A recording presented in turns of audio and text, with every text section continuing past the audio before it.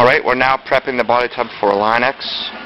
You can see a lot of tape on it. You can also see some different colors as far as this white goes and this mustard brown type color goes, and that's the reason for that is a sprayable Bondo has been applied. It's something that we've been using over the last year or two. It's fairly new as far as technology goes in the last, well, history of body work I guess it would be, but it's new in the last few years. Sprayed out of a gun, and it makes for a very consistent mill thickness on any panel that you're shooting at.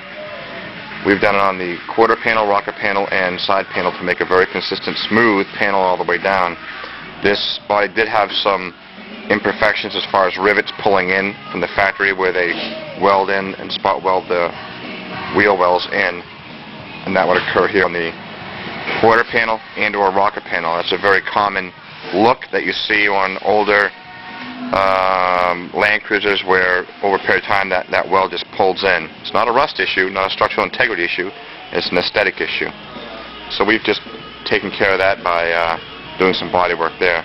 But again, everything's been sandblasted, the body's been prepped, it's ready to go to Line-X, and that will happen today, as well as a number of other parts, front fenders, grill, apron, and that will be it. So on our way to Line-X.